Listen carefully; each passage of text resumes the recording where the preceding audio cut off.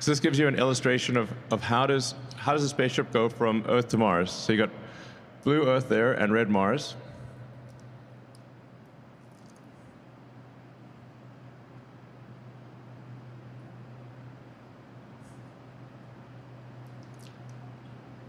And I mean, the actual distance traveled on the Ark is close to like 1,000 times further than the Moon. So you can't just go straight to Mars. You have to create this elliptical orbit with Earth at one point and Mars at the other side, at the far end of the ellipse, and then time the where you are in that ellipse to intersect with Mars. And this is the orbital transfer, how you do orbital transfer from Earth to Mars. And if you look on your Starlink Wi-Fi router, you'll see this image, because the Starlink Wi-Fi is Starlink Internet is what's being used to pay for humanity getting to Mars. So I'd just like to thank everyone out there who's bought Starlink, because you're helping secure the future of civilization and helping make life multiplanetary and helping make humanity a space-faring civilization. Thank you.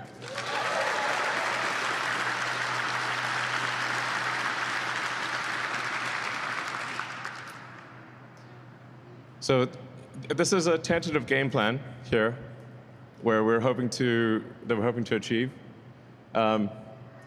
where we increase the cadence of flights to Mars dramatically with every launch window. So every roughly 2 years, we are dramatically increasing the number of ships that go to Mars, and ultimately try to get to 1,000 or 2,000 ships, per Mars rendezvous.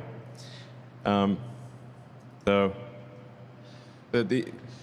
I mean, as a rough order of magnitude, this is just guesses, obviously, but we need to get about 1 million tons, is my guess, to the surface of Mars to make a civilization on Mars self-sustaining.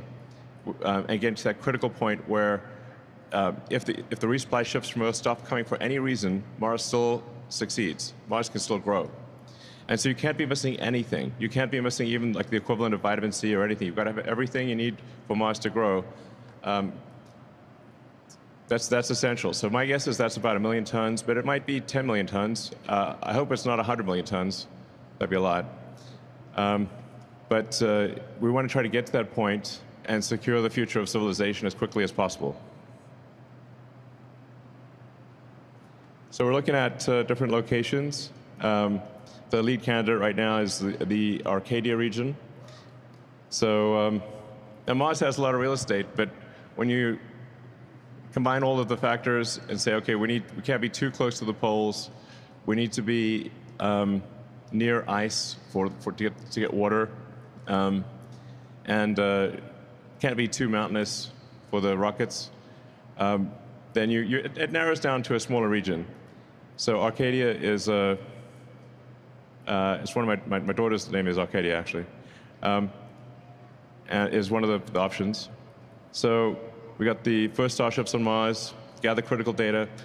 So the first flights there we'll send with the Optimus robot, so we can go out there and explore and kind of prepare the way for humans. And that'll be a very cool image if we're able to achieve it by launching end of next year. It would actually technically arrive in 2027, but that would be an epic picture to see Optimus walking around on the surface of Mars. And then with the launching 2 years later, we'd be sending humans. Assuming the first missions are successful and they land successfully, we'd send humans on the next mission, and we'd really start building the infrastructure for Mars. So anyway, maybe just to be safe, we might just do two landing episodes with the Optimus and do the third one with humans. We'll see. So that classic picture of the workers on the Empire State.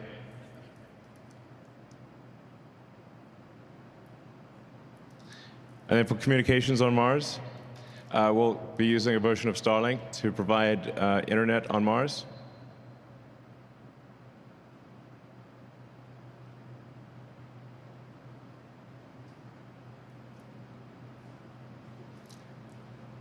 Yeah, so the speed of light, even at moving at the speed of light, your best case scenario is, I guess, running around 3.5 minutes to Mars, and then worst case is 22 minutes or more because Mars is on the other side of the sun from Earth. So anyway, it's quite challenging to do high bandwidth communications with Mars, but Starlink will achieve that. Yeah, and then we'll have the first humans lay the groundwork for permanent presence on the surface. And yeah, the goal, like I said, will be to make Mars self-sustaining as quickly as possible.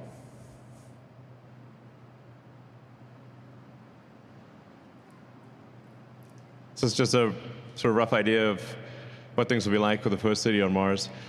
My guess is we'll probably put the launch pads a little further away, or the landing pads, just in case. But I mean, for Mars, we're going to need a lot of solar power. We'll be, since you can't really walk around on the surface of Mars, at least as yet, until Mars is terraformed to be like Earth. You need to walk around with a Mars suit and be, initially in kind of like glass domes. But it would work, and eventually we can make Mars into an Earth-like planet.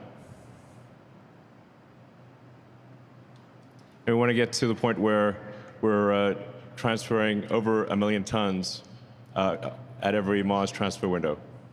And then that's like a serious civilization. A megaton per transfer window.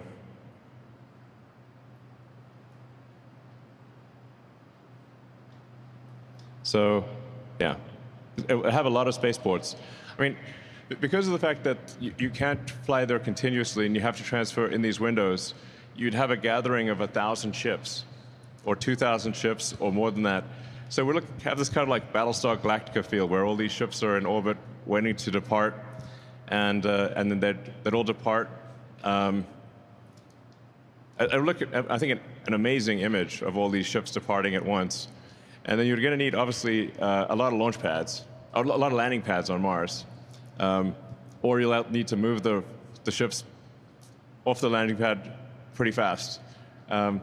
So if you've got, I don't know, a few thousand ships inbound, probably need at least a few hundred pads, landing pads.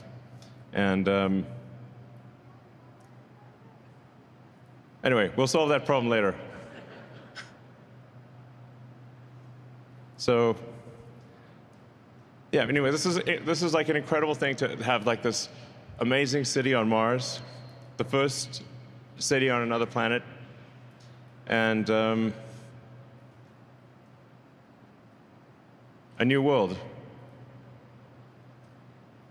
And it's also an opportunity to, I think, for the Martians to rethink how they want civilization to be.